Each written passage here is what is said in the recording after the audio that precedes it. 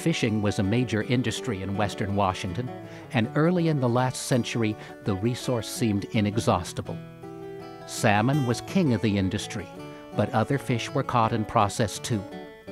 As one of the activities that defined a national vision of the Northwest, Will Hudson was eager to film fishing whenever possible and to keep the scenes as a part of his stock footage.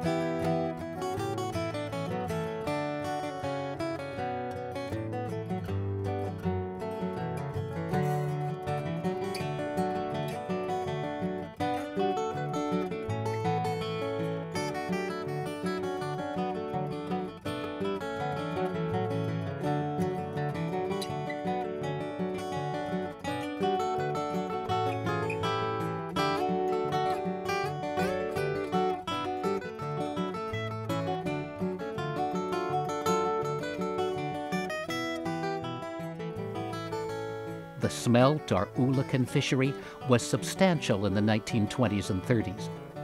Large numbers of the small fish were caught in dip nets as they entered the Columbia River and Puget Sound waters. Besides commercial fishing, oolakan provided a personal use fishery. Regulated by a per-person, per-pound limit, the fish were dipped from Whatcom County waters as a family activity as late as the 1950s and 1960s.